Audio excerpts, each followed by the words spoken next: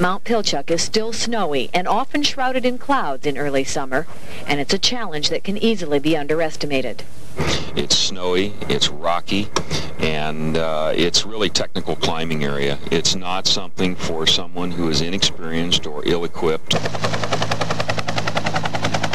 The tragedy brought two families together this week. They waited and worried with each other, and this afternoon they flew together over the site where their loved ones were lost. But this afternoon, word came that two bodies had been found in a steep, rugged, snow-filled ravine. The wait was over, the hope was gone, and there were finally answers about what happened. Slip, fall. There's no trail right in that area. They probably got off the trail and slipped. Sunday was a gorgeous day at Glacier Peak in the Cascades. And when you reach the 10,000-foot summit, it's not unusual to want to slide down parts of the mountain you've just conquered. Veteran climbers know it's hazardous, but experience doesn't always ease temptation.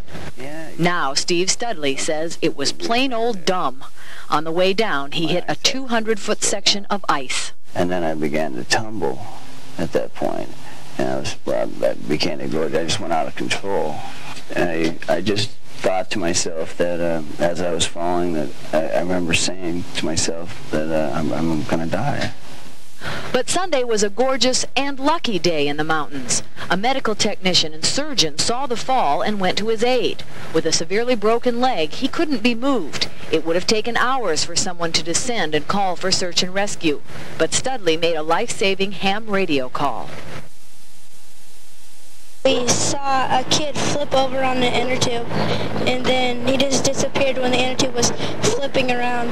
This other boy came, and he tried to get him, but then he went underwater, and he came back on over one more time, but then he never came back up again.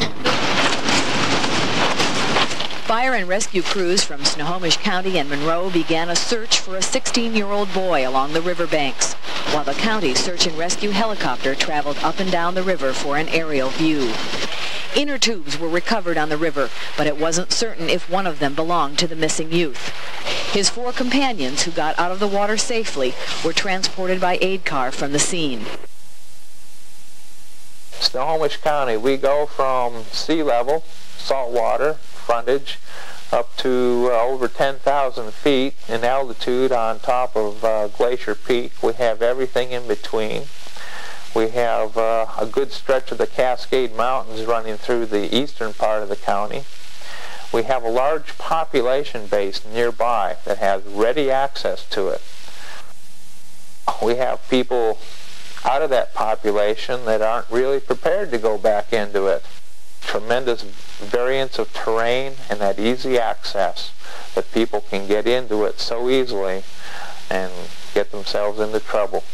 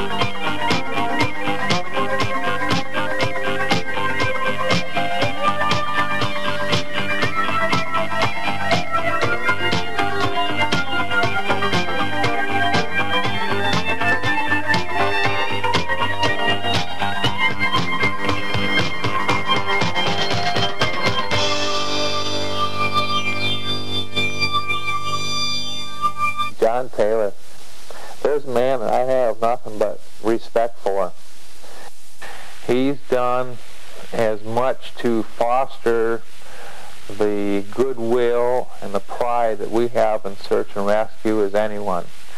He's the type of search manager that wants to hear other opinions, who listens to you, who will make decisions based on the best information that you can provide him.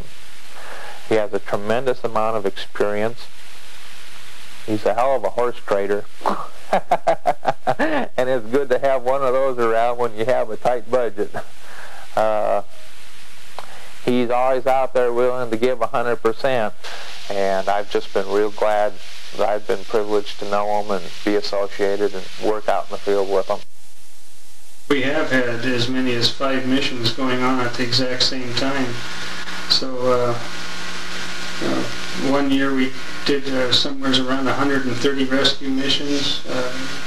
Averages out around 60 to 80 missions for a given year. One of the situations that people get into quite readily is they find themselves in real hazardous terrain and they're only a few minutes walk from their vehicle. This could consist of snow fields such as the Big 4 ice caves area. It's a 1 mile real nice trail to the ice caves, and then they go beyond what they can handle or what their expertise is.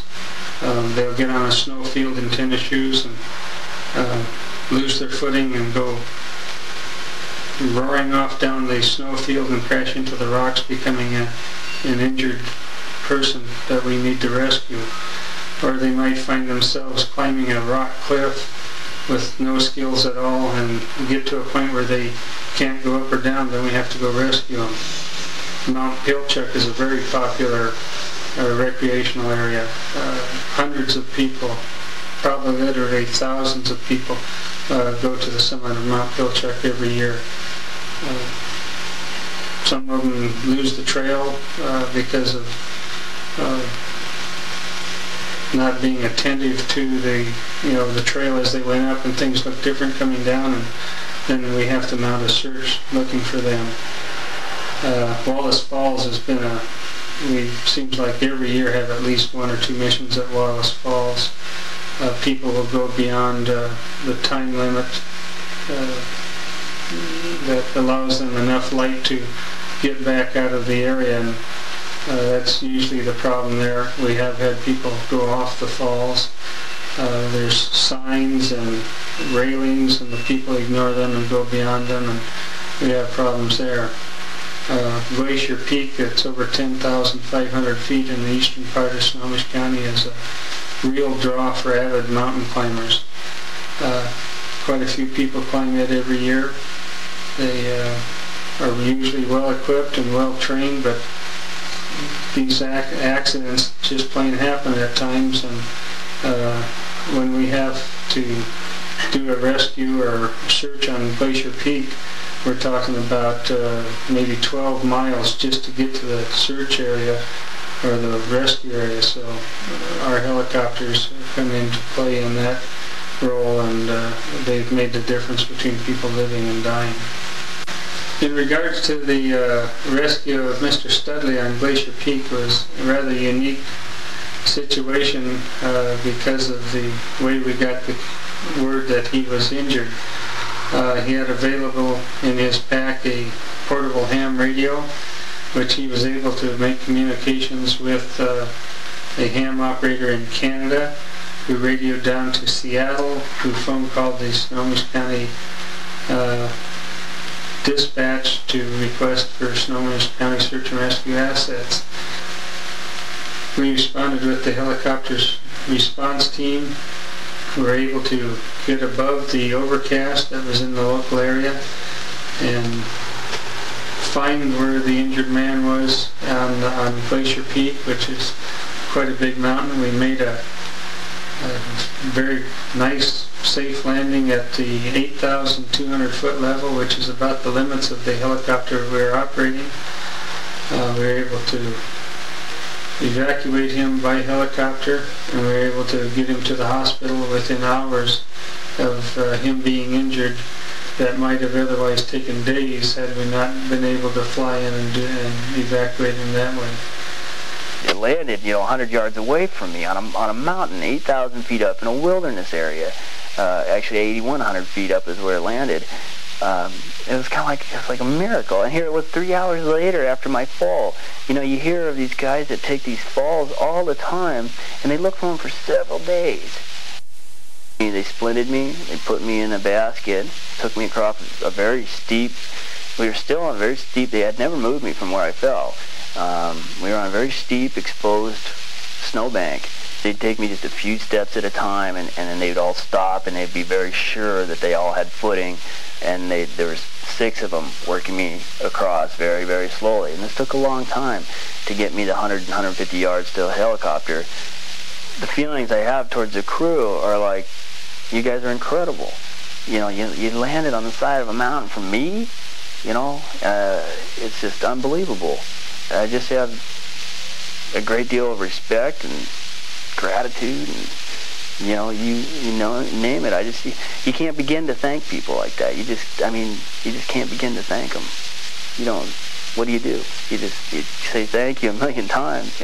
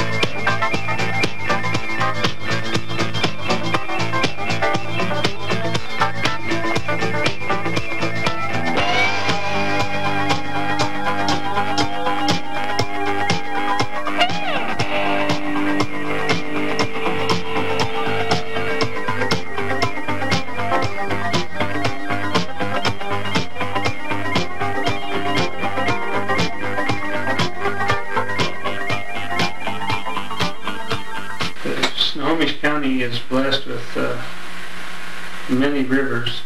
We have the Skykomish and forks of the Skykomish. We have the Stillaguamish and forks of it. We have the Sauk River, the Suattle River, Pilchuck River, and with all this water, fast-moving white water in a lot of cases, we get individuals that just have no comprehension of how powerful water is. And they will get into water not knowing how to swim, but knowing that they've got an inner tube that they're floating on. They'll hit a white water area and the inner tube gets washed away from them, and they drown. We have one river, the Skykomish River, and its upper reaches that requires by county ordinance a safety helmet and a Coast Guard approved life jacket before they're allowed to float on it. That particular stretch of river has numerous boulders, roaring white water, and we've just been faced with many accidents in the past that if the people had been wearing the protective equipment, they wouldn't have died. I've seen individuals on rafts or something of that nature where it's just roaring white water and the individual was not wearing a life jacket, and when I've questioned them, they assure me that they're excellent swimmers, and swimming doesn't even come into play in that type of an environment. The rivers all flow into Puget Sound, and the mud flats, the tidal areas in around the Stanwood area present us with a real problem of duck hunters going out, the tide going out, and then they're not able to get back. Sometimes they have small children with them. The extreme cold conditions prevail, and they sit out there for hours, probably not prepared like they should, and then we have to try and find them and then rescue them. One of the most recent rescues that we accomplished was Megan Weatherholt. We got a report from Chelan County that there was a young lady that had a probable dislocated shoulder up in the area of Indian Pass. She was on a horse that had stumbled and slammed her against a tree, dislocating her shoulder, and this was the day before we got word of the mission. We were able to fly direct from Snohomish right to the Indian Pass, from Indian Pass right to the hospital. Well, that helicopter, every time the wind would blow, we'd think, oh, they're coming now, they're coming. And finally, when it was that rhythmic rotary motor thumping, and we could identify that it was a helicopter, and then that the helicopter was bright orange and it was coming our direction. It was a pretty good feeling, and there was a tree line and a small frozen snow-covered pond right there, and they landed right there and took me off to Everett General Hospital. They approached me in a very professional manner, and having been an EMT and a trainer with the ski patrol at Stevens Pass, I can very much appreciate their effort from the time they arrived till the time that they were no longer with me in a room, in the emergency room at Everett General. They made sure nothing else could happen to me, and that meant an awful lot. I felt a real good continuity of care there, and I mean, they were just really great. Greg, Paul, Jim, Tom, John, thank you very much, and I hope that your program continues, because this is really important, and I don't care whether you land in a wilderness area, anywhere. This is important stuff.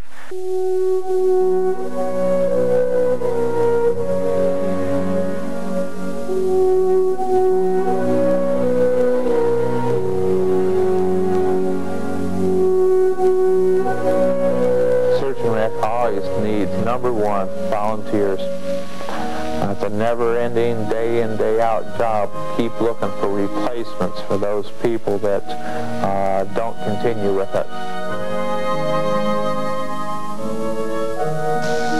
I really appreciate that there are volunteers out there that spend their time taking care of guys like me that do run into trouble. I've been doing this for 21 years. It's the first accident I've ever had, but so you're really on your own out there unless there is something like search and rescue organization. So even though this is the only accident I've ever had, it sure is a lifesaver that the police was early for me.